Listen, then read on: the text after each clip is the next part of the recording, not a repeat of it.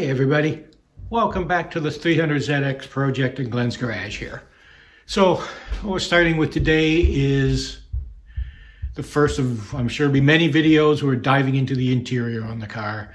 So I'm going to start in the rear cargo area. So we're going to go basically, here we are, from the B-pillar back. We're going to be starting to take that apart and then start to refurbish everything. So let's go have a look. Okay, so welcome to the Sea of Burgundy. Okay, so I've cleared out stuff in the back here.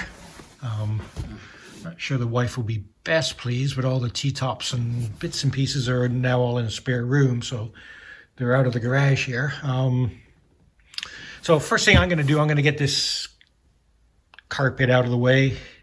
For the most part, it just sits here.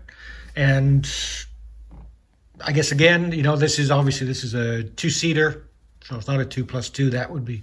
It'll be something different.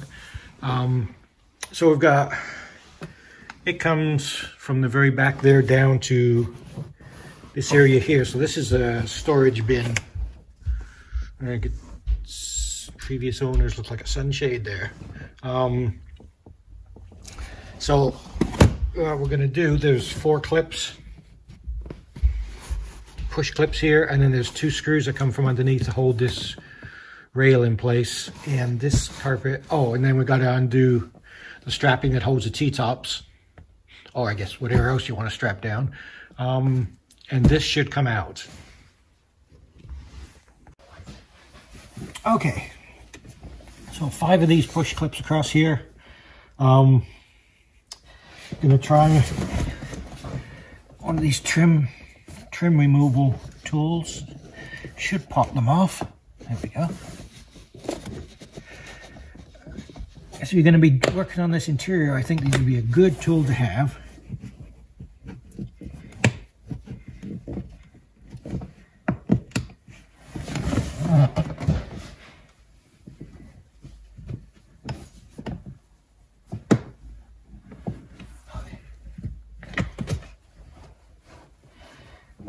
Okay, so we lift it up.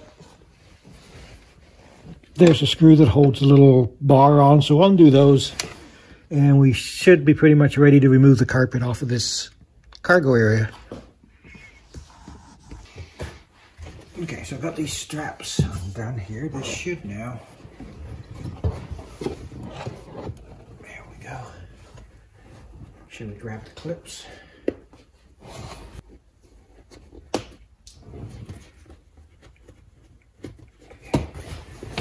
There for the moment.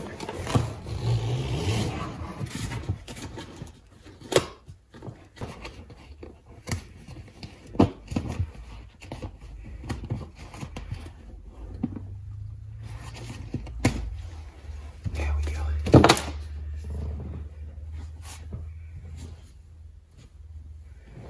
All right, so this is going to get replaced. I do notice a couple of tabs down here. It looks like they clip in here, so I'm not going to throw this out, but I'll keep this around in case for some reason the replacement part doesn't have this. I can at least take it off and try and attach it to the new carpet. Okay, so the insulation here is a little delicate, I guess it's a term, but I think if I can leave it in place, I think it'll be okay. If I take it out, I suspect it's going to fall apart. And I genuinely don't think I'll be able to replace it. So I'm going to try and just leave it in place. I'm going to try and glue some of these things back together here and see how that works. Toolkit. They need a bit of cosmetic love, but it's basically there. The only thing we're missing is that, which I'm going to guess is the bar that goes in here to create a T-handle. So should be able to find a little bar to go in there. All right, so for me, next on the list, I'm going to get that cargo area door off. There's 3 Phillips screws there.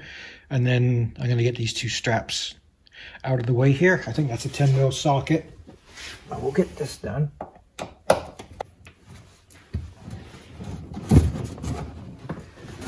Okay.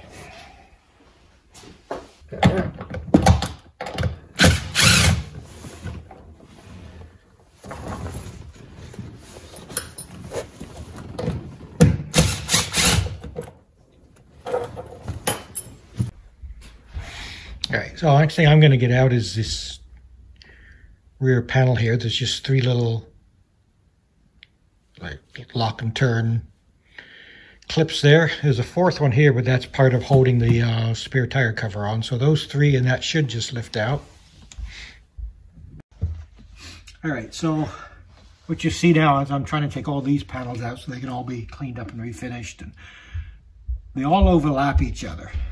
So, and I've had these out before. I said this on a other video. I had these out before, trying to gain access for the shocks when I was working on the rear suspension. So they've been put back together, finger tighted some bolts and that, but they're basically back in situ.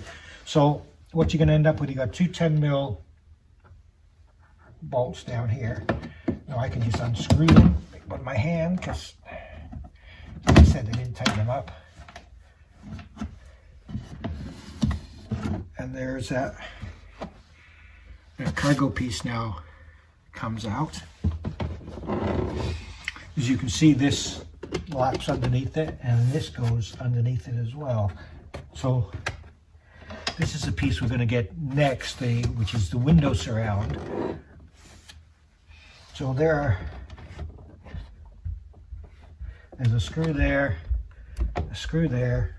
Like I said, they're missing right now because I took them out already. They're there, and then we're going to go to the front, and I'll show you where the others are. Okay, so this is the door opening here. So there's a piece of plastic trim here that runs all the way down to the bottom here. It's held in. There's a couple of push clips here you have to get out, little square ones. There's the coat hook here you have to unscrew. You'll have to release at least 1 or not 2 of these for the sill plate, because this tucks under the sill plate. And then this should start to lift out of the way. And this lifts out of the way, this frees up this window, rear window panel, which is what we're trying to get at.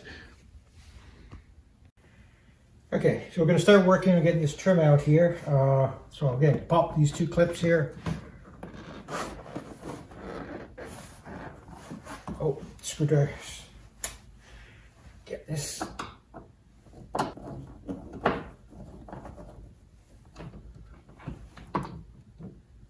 That's a good hefty screw, that.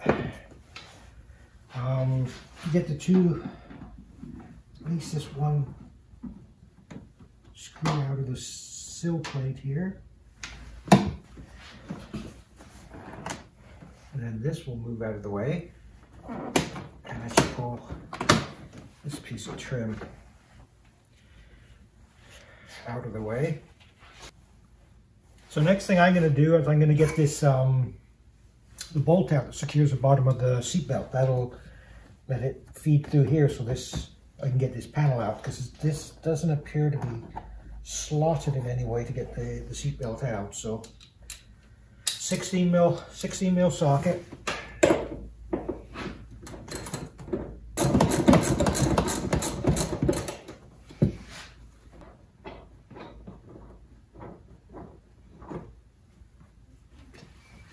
I'm just going to put that back in there for now.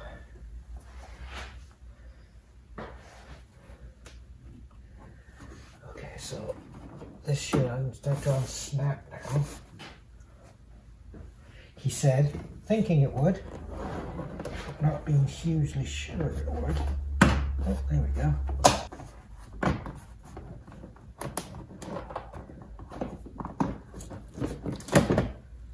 Okay, there.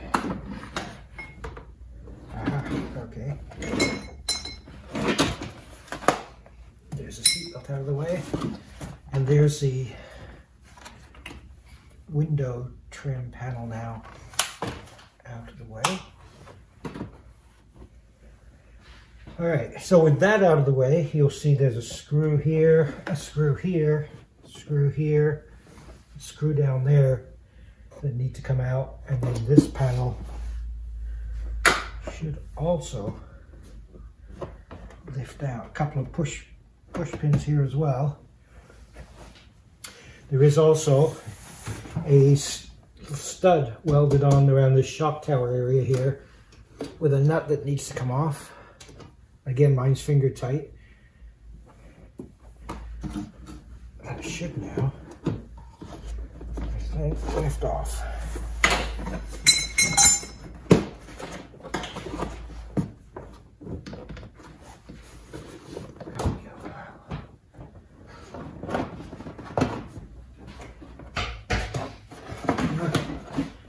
There we are. There's the big piece of trim out. All right, so I'm going to do effectively exactly the same thing on the passenger side. The only difference you'll see, obviously, is first of all, there's the bin for where the spare tire is you take out. And then secondly, something I noticed, this was missing on the other side. And so there's another screw up here. That I think is a hook for the tonneau. So it was missing, so I'll have to track one of those down. So when you're working on that side, obviously there's another screw up under there that I didn't talk about because it was missing. Yeah, other than that, we'll just crack on, get this side out so it looks like that. Okay, so that's the passenger side all taken apart as well. I guess not a lot to note there, really. I did find the screw that holds the seatbelt down there was finger tight, and literally undid it without the wrench. That's a little scary. Anyway, yeah, it's all apart. No real surprises under there. We're going to go about cleaning it all up now. And yeah, I mean, sort of reminds me of my old rally cars I used to run, where you'd strip the interior out completely. Now, once I get this cleaned up, my next step, I'll be starting to look at restoring all those panels I've just taken out there. All right, so got all that apart now. As I always ask, if you've enjoyed the video, the series, if it was at all helpful to you, a like, a subscribe would be just awesome for the channel. Much appreciated. And I hope to see you back here. We're going to be trying to refurbish those panels next. We'll see if we can make them look better than they do, hopefully near new. So check back in. In the meantime, everybody, drive safely out there. And I hope you have an awesome day. And I'll see you back here in the garage.